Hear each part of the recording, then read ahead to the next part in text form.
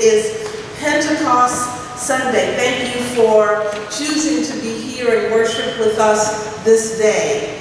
We are Pilgrim United Church of Christ. We are part of the United Church of Christ, which is a denomination that is raising their voice as an alternative vision of what the church can be, where God is seen as all-loving and inclusive. In a time when many feel like the church is narrow and out of touch, here we preach a progressive gospel. Here barriers of ethnicity, class, and sexual orientation are torn down. Here everyone is welcome. If you believe in God, some of the time, all of the time, or not really sure, you are welcome here. This is a place we hope you would come to renew your mind and your spirit, so let us take a deep breath and let us worship our God. Free us, God, from such distortion in our own concerns, that we forget your loving intention for us. We obey our own passions rather than joining your intention for the good of all. There are things that we are ashamed of. There are things we regret. And times we could have been more caring and compassionate.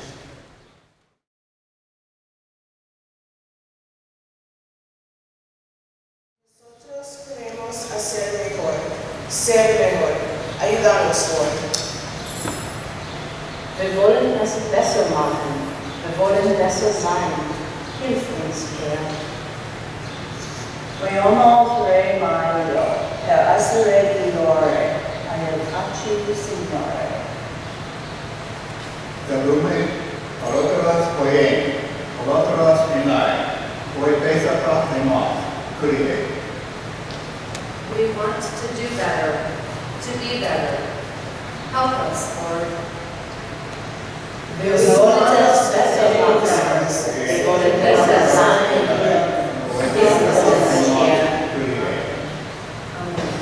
I think some of the best things in life are things that we thought were done with use, and we put them in the recycling, and God says, no, I'm not done with that yet. So that was beautiful.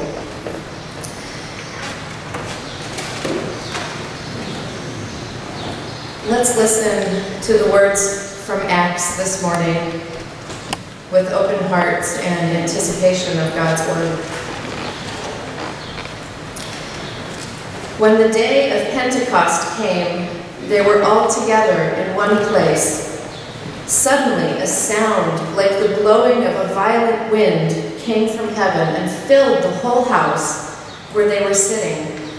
They saw what seemed to be tongues of fire that separated and came to rest on each of them. All of them were filled with the Holy Spirit and began to speak in other tongues as the Spirit enabled them. Now there were staying in Jerusalem God-fearing Jews from every nation under heaven. When they heard this sound, a crowd came together in bewilderment because each one heard their own language being spoken. Utterly amazed, they asked, "Aren't all these who are speaking Galileans? Then how is it that each of us hears them in our own language?"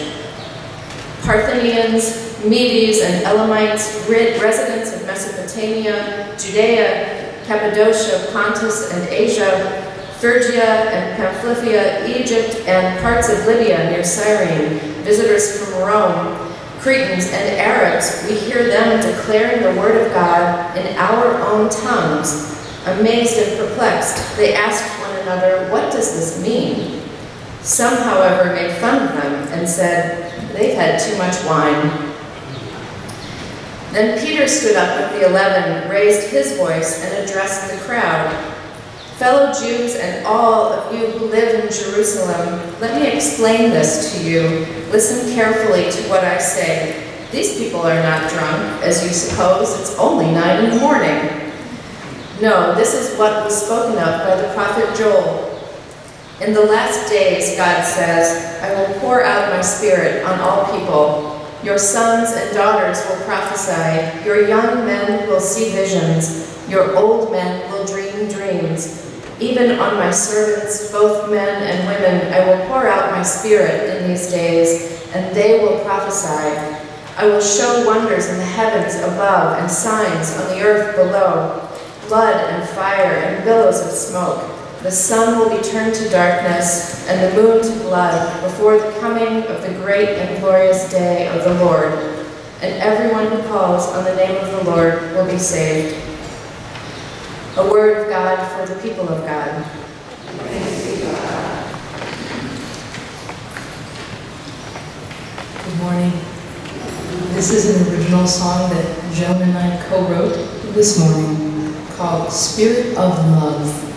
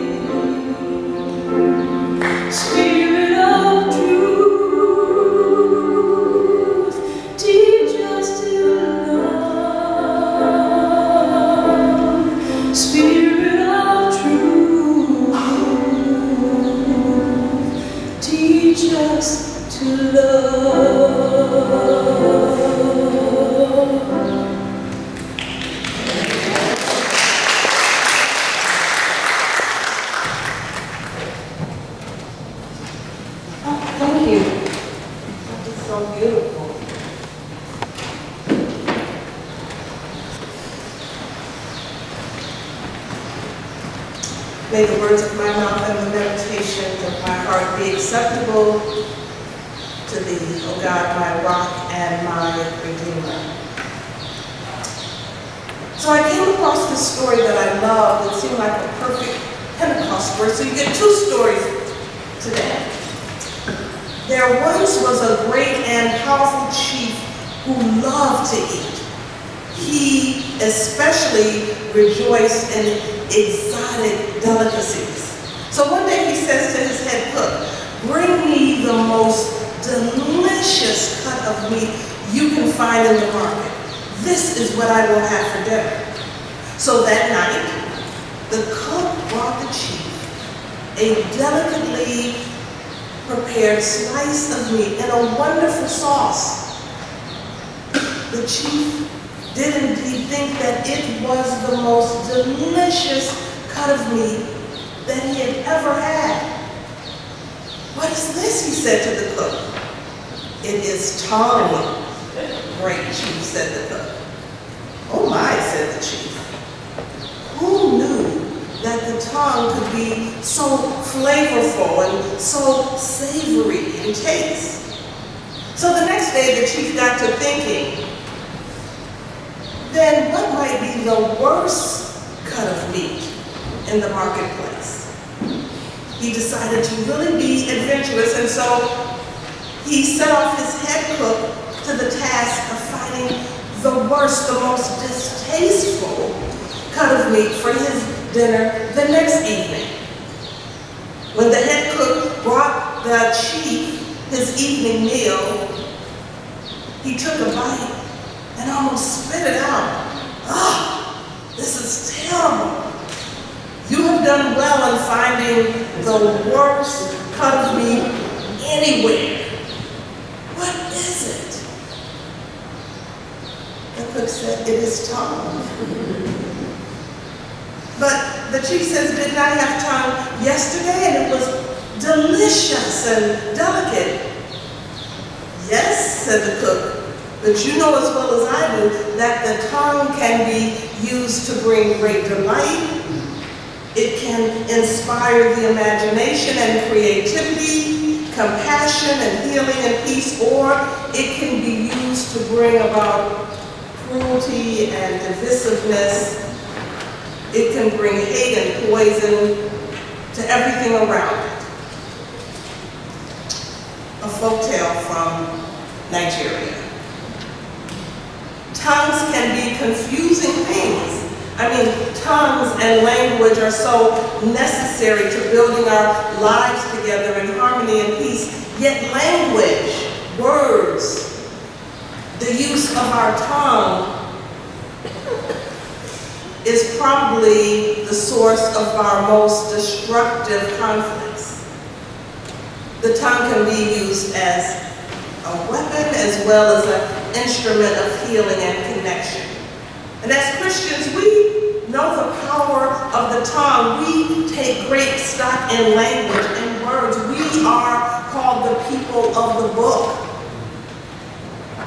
Just like our Jewish and Muslim brothers and sisters, they also call themselves people of the book, people of words, people of stories.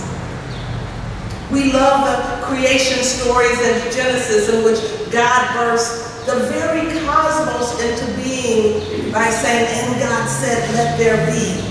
In the beginning was the Word, right? And the Word was with God, and the Word was God. Words matter. So it might be worth asking ourselves as we reflect on the day of Pentecost, a day when the intention of the message was so clear. And it came through so clear, even through different languages and traditions. Their intention in that gathered place so sacred that even though they were saying different words, they were able to hear each other. Have you ever had an experience like that? Hearing someone's heart, even though you might not understand the actual words. I had that experience one Sunday when I visited one of our churches, St. Lucas UCC, and they have a bilingual service, but during prayer time, most people say they prefer to pray in their mother tongue. And I do not speak Spanish, but there was this one woman, an elder of the church, Maria, and she always prayed in Spanish. And this one day, she stood before the congregation, which was both Spanish-speaking and non-Spanish-speaking, and she prayed with such intention and with such power and with such passion that even those of us who were around her who no hablaba español, we we all were brought to tears because we felt her intention. We could understand, we could feel her plea before God. It was a moment I would never forget. It was my personal Pentecost moment. For the miracle of Pentecost is a miracle of hearing, of comprehension. It makes me wonder, are there tongues being spoken in our congregation that are not being heard? Are there people in our midst who we never really hear what they're saying? Even those we may think are naysayers, because everyone needs to be heard. God sometimes even speaks to us through what we may feel are dissenting voices. The question is, how will each of us, you and I, receive the gift of Pentecost, the gift of hearing different languages and different words? Now, some say this day belongs to the church because this was the moment that the church was born. I think this day really belongs to the church because the world has not figured out how to commercialize it. I mean, with Christmas, we're invited to be like those gift-bearing wise men and present those we deem worthy with gifts. And at Easter, yeah, we're celebrating the resurrection, but we also welcome spring and renewal, and that means we get new stuff. But Pentecost belongs to the church. The day when the faithful spoke through the utterances of their culture and tradition, and everyone was able to hear each other. I mean, that's remarkable. That's miraculous. But I think, if I was in charge, I think we could all benefit from a Pentecost sale. Can you see it? This weekend only, with a simple down payment, 2.5% interest, you can own the ability to comprehend what others are saying. Get your Holy Spirit machine right here, portable and energy efficient. We have operators standing by to take your order. Shipping and handling included. We want this Holy Spirit machine to blow through your home and through your office, even your place of worship. When people say they are marginalized, you will understand, although you operate from the center. When people say they want justice, you will understand the generations of injustice behind that statement. When people say Black Lives Matter, you'll understand the systemic destruction of Black and brown people that makes that cry necessary. And when people assume a posture of prayer, kneeling or swirling or dancing, even shouting, you will hear in their silence their love of God and their connection with the holy. When people speak in anger, you will hear the remnants of the shame they are seeking to quiet.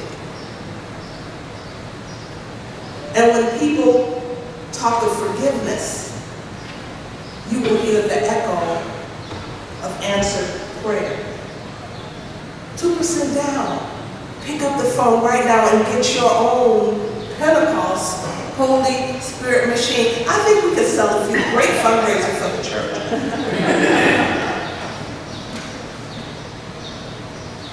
It is so difficult to hear other people, to stand inside their intention and expression. Because if we do listen to other people who don't come from where we come from, or dress like we dress, or eat what we like to eat, or listen to our kind of music. It is so difficult to hear those people, what they are saying. And why are they so loud? Or why can't they speak up? So for me, the miracle of Pentecost is not just in the speaking, but they were actually able to hear one another. That's amazing. They were able to hear one another no matter the language, no matter the cultural context, no matter the political affiliation. I think the Pentecost story compels us because it is a story of our time. We live in a world where words have become toxic, where the languages of our cherished isms threaten to divide and destroy us. And those troubles are global and catastrophic if we don't learn the art of speaking and hearing across the borders that divide us. We're going to burn the whole thing down. I mean, what would happen if the industrialists could hear the environmentalists? I mean, what would happen if those wanting to protect America from outsiders could hear those on the outside that have dreams and family values and a love for what this country represents? What would happen if those who found the power of using words to bully and ridicule, what if they could hear the heartbreak and devastation they bring with those words? Because here's the thing, no matter how passionately I disagree with your opinions or beliefs, I cannot disagree with your experience.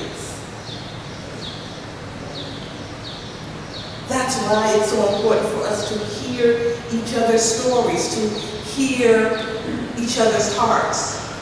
Once I have learned to hear and speak your story in the words that matter most to you, I have a stake in things that I never had before. That means I can no longer flourish in your experience. I can no longer make you my other. And before God, I can no longer abandon you. Like those in the upper room on that first Pentecost Sunday, who gathered because what they had in common, a belief that there was another way to approach how their society was ordered. I wonder who are those faithful ones today who would dare to come together knowing one thing, that the way we have been going, the way we are going, is not leading us to justice or freedom or love or mercy for most of us. And this is not just a disservice to the world, it is a disservice to the church. Because we are here to speak new things into being. And if that happened, I know for certain it would cause an atmospheric change. I know that it would cause heads to turn so swiftly and people to stand with such excitement that indeed it would be like a wind. A mighty wind was blowing through the place. And folks would find that moment intoxicating. In Acts, when that very thing happened, when people found that moment intoxicating, the excitement, you could feel it. And somebody said, well, what does this mean? And some smart aleck said, they've been drinking. They are filled with new wine. But Peter, standing with the 11, raised his voice and addressed them. Men of Judea and all who live in Jerusalem, let this be known to you and listen to what I say. Indeed, these people are not drunk as you suppose, because it's only 9 o'clock in the morning. Now I know, Pilgrim, we have some smart alecks that are saying, well, it was 5 o'clock somewhere. But Peter tells them, this is what the prophet Joel announced would happen. Joel, that ancient Israeli prophet who told the people about God's faithful word to let the people know that they would be repaid for the years of famine and drought and locusts. He told them if they just praise the Lord, who worked wonders before them, acknowledging the Creator, acknowledging what is holy, that God promised to pour out God's Spirit. In the last days, God says, I will pour out my Spirit on every kind of people. Your sons will prophesy. Also, your daughters, your young men will see vision, and your old men will dream dreams. Peter is telling them in that moment, because we have come together in a spirit of unity, because we have come together in a spirit of worship. This is the fulfillment of that promise. Your sons will prophesy, and also your daughters, your young men will see visions, your old men will dream dreams. So on this Pentecost Sunday, let us pray that a new Pentecost emerges over and over and over again, for indeed, we need the voices of our daughters to be honored as prophetic. We need for our young men to see and feel that they can articulate that indeed the world can be different. And we need our old men to dream dreams of what could be, not just what was.